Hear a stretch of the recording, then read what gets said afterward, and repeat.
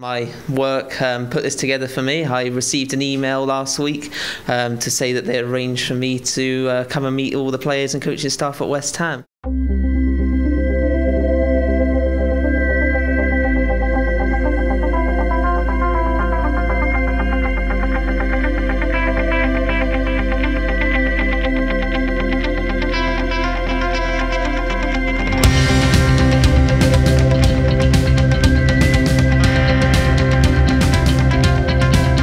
Here at 9:30 this morning. Can you just tell us about what you've been doing today?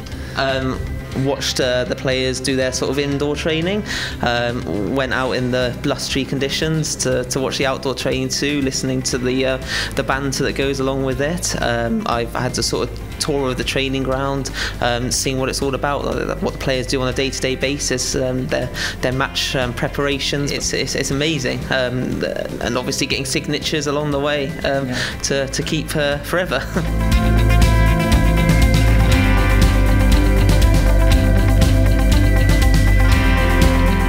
Work for a fair amount of time now. I got diagnosed with Hodgkin lymphoma, which is a type of blood cancer, and they decided to put it together for me as a sort of a light at the end of a pretty dark tunnel at the moment. So I'm using it as a sort of motivational. It's getting me through chemotherapy at the moment, and that's the sort of purpose of the day, definitely. How much of a boost was it for you to find out that you'd be doing something like this? Massive boost. Before I sort of found out last week, I was sort of heading into the chemo session without sort of any motivation whatsoever to carry on. It's really tough going. You know, I'm bedbound at the age of 20 for sort of 9-10 days at a time. The chemo knocked me out big time, and when I sort of found out that I'll be coming to meet some of my idols that I've only seen on TV before, you know, it's a massive boost, absolutely huge boost, and it's sort of what's kept me going over the sort of past week or so.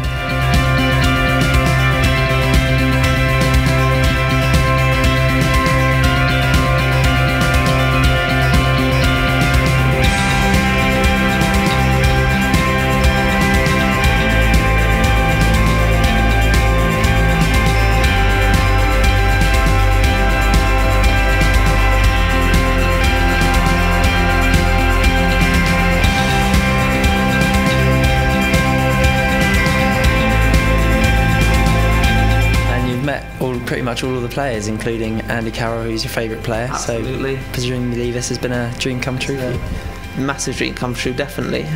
Andy Carroll and Mark Noble, of course, he's pretty high up there as well. So yeah, it's been massive, really enjoyable day.